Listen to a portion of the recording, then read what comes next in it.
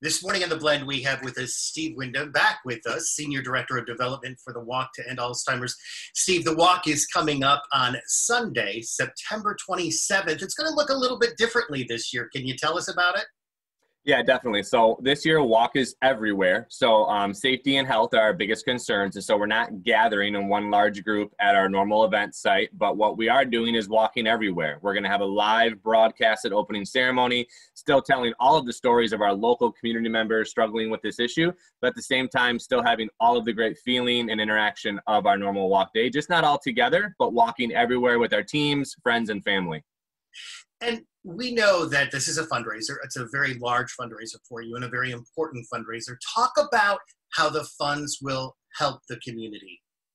Definitely, and we're very proud of how they do get to help. One of the biggest things that we have available around the state and even in the community is something called respite relief. And so those caregivers who might be needing a time to themselves, need to go run some errands, need to be able to have someone care for their loved one who's living with dementia or Alzheimer's, we actually have relief to allow for that. We also have care consultations for if you're just starting out with your journey here on the Alzheimer's disease or dementia, as well as education and programming to remove the stigma and help people more understand the disease with the warning signs and maybe get ahead of this a little farther. But it's all there to support the community, and majority of our things are free as well. And we even have business education, lunch and learns, all kinds of great things for the community to get involved. So if somebody's listening today and thinking, I want to get involved, I want to help out, what's the biggest way that the community can show the support?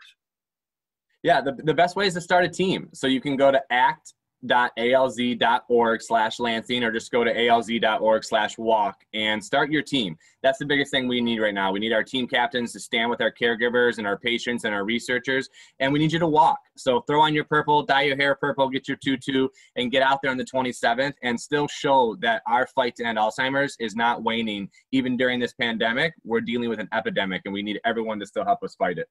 You mentioned dyeing your hair purple and wearing tutus. People have fun with this. That's the thing, is you're raising money, but you're having fun. Yeah, you're not alone, and it's a lot of fun energy. We build it on hope that one day we're going to have that first survivor of Alzheimer's, and it's going to take all of us. All of us need to get involved. All of us need to be aware, and all of us can walk. And so you can walk on every trail, every track, or your favorite, sidewalk as well. So we all want to get out there and walk this year more than ever. We need everyone now. Steve, real quick, talk about the numbers in Michigan alone.